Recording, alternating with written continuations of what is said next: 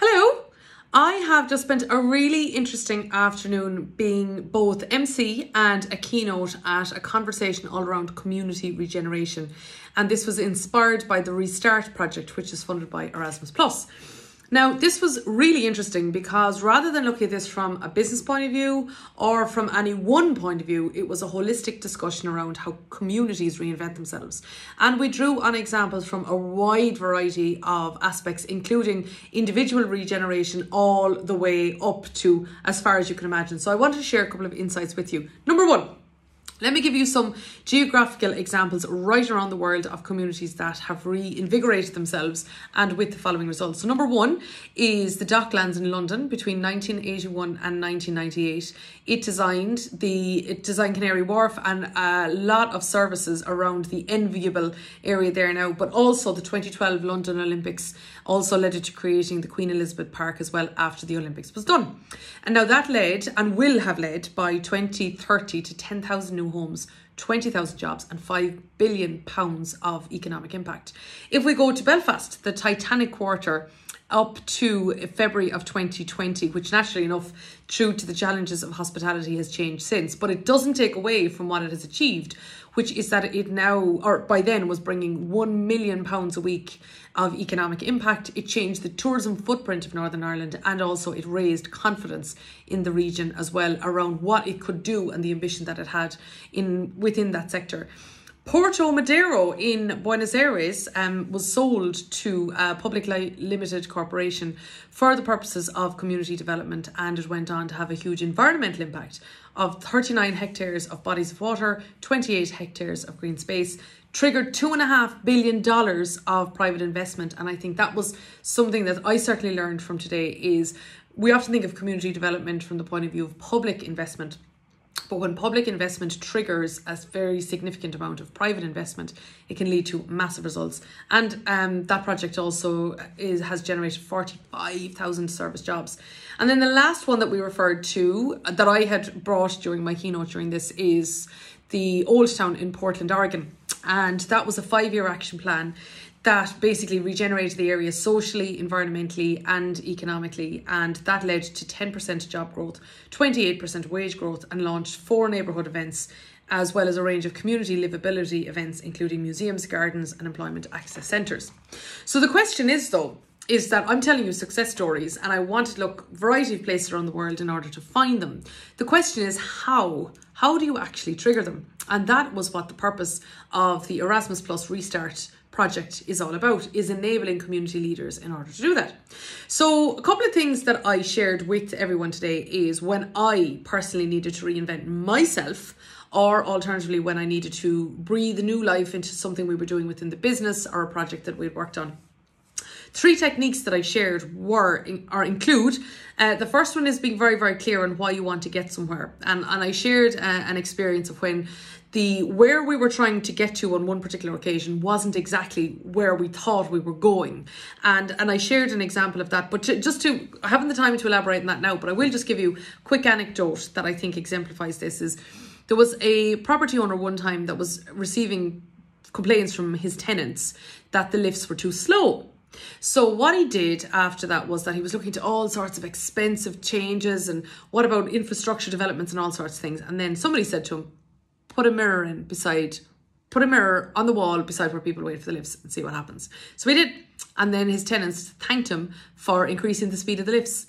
You see, the thing is that what they were actually looking for was not to change the speed of the lifts, but actually instead was to be entertained while waiting. And by putting a mirror there, of course, people then could look at themselves and time passed so much faster. So first of all, it's really important when you are looking to reinvent yourself, maybe it is career-wise, maybe it's business-wise, maybe it's any other wise, is first of all, understand why you're doing it, because that will be both the momentum that will propel you and will also determine whether you're successful or not.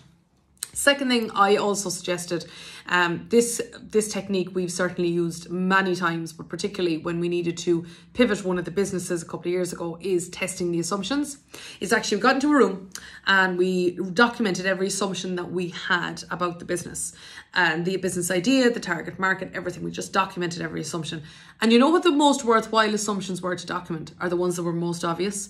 Because if I hold something really dear to me that's very obvious in my opinion, I'm not going to articulate it because, sure, I mean, doesn't everybody know it? They're often the ones that can lead you into, you know, where you don't scenario analyze or you don't think about backup plans and so on. So anyway, documenting all of the assumptions that you have about something and then putting them on a graph, which is changeability and also impact. So on a matrix, right, across matrix is likelihood to change.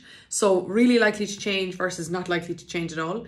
And then impact if it did change. So really high impact if it changes. And then on the bottom, very little impact even if it did change. And by plotting things on that matrix, you can actually see, well, okay, where are our blind spots forming because we're not questioning the assumptions, or alternatively, because we are not considering that these things might change, and as a result of that, we're not taking any action.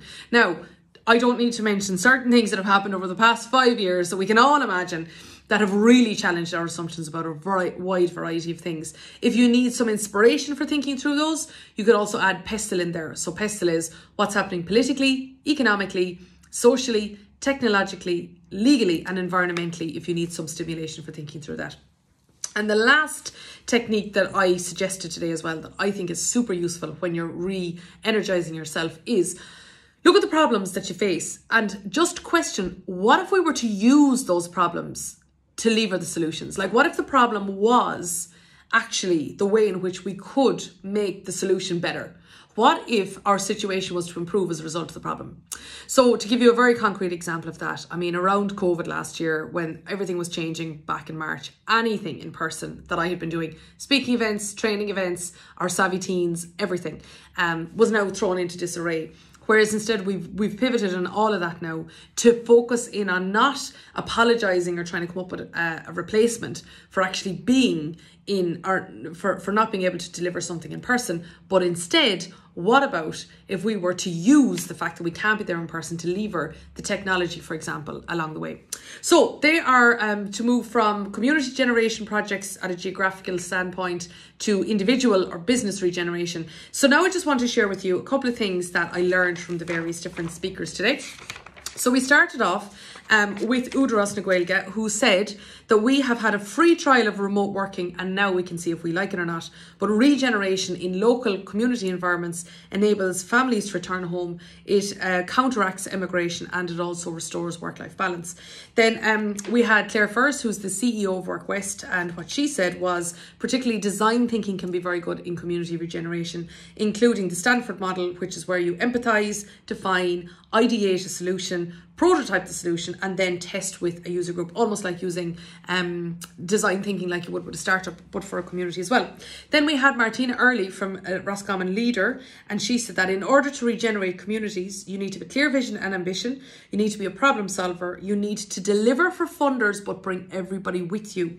You also need to present yourselves being the community that is seeking to re-energize to the generation of tomorrow and make yourselves relevant along the way. And each of them spoke about so many various different areas in which we can learn from best practice on that. Also then Padraig from LYIT spoke about the benefits of effective regional alliance, including fast-tracking knowledge, mechanism for pooling resources, sustainable opportunities, emphasis on community heritage and more collective influence. Then we had Marie, who showed us a great resource that has been created. It's available at restartcommunities.eu, and this is a tool that you can personalise and it can tailor it so that it can meet the needs of communities that are seeking to re-energise. Now, Orla Casey then from Momentum Consulting, she said that the island of Ireland is full of best practice, and this particular resource that they put together has 50 video interviews on YouTube and 29 learning topics and so on. But she picked up in a couple of trends. She says 2020 have made communities hyper-local, increased importance of tech, need for agile thinking, and community spirit has soared in 2020. Then we also then went on to hear from Charlie Fisher, who said community wealth needs to take more of a focus, as well as foreign direct investment and corporate development. And he also said community rights needs to move from representative electives to more public participation. And then finally, Community Finance Ireland went on then to say that in order to apply for their type of finance, they want projects that have got, where people have got the authority to borrow, capacity to repay, but also where the impact is going right into social projects at the end of the day. Fantastic event. Check out restartcommunities.eu.